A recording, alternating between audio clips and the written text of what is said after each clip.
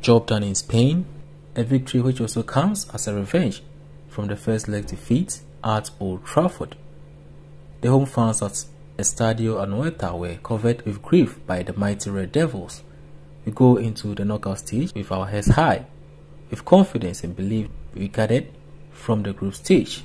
A memorable night for the youngster Alejandro Garnacho, netting his first goal for Manchester United as his senior goal, assisted by Cristiano Ronaldo, his icon. It couldn't get any better than that. Garnacho is here to stay.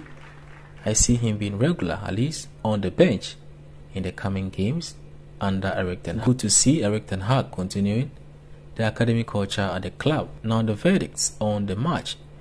It was one of our usual slow starts, but we managed to get on our feet to get the game going. A fair and an even-sided game overall. We turn our focus back to the EPL on Sunday. Much ahead of the season. We keep moving.